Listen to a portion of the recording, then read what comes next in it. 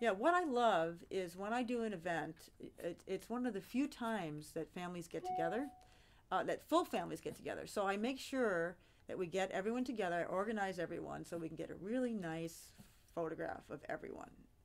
That's very, very important. And I will talk with the families and make sure that I have a list of all the different combinations of family members they want, so that at the end of the day, they're not missing, Uncle Fred in the photograph. So that's very important as well, to make sure that I have a discussion with the client and we get all the photos that they want at a time. And then at the event, I will notice people that or seem important or they're joking, and I will capture those moments as well.